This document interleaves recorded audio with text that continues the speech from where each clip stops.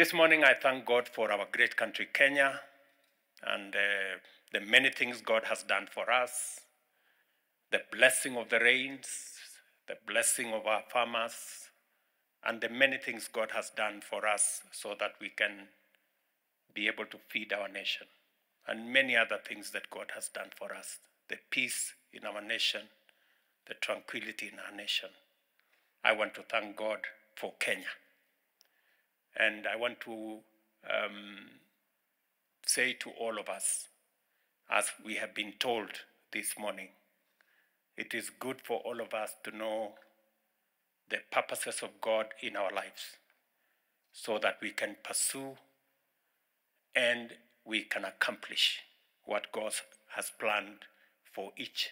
and every one of us.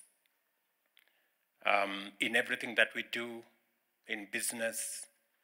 in service, in leadership, that we may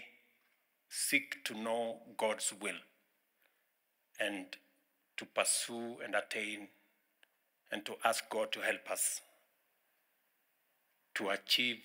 that which is in His perfect design and destiny.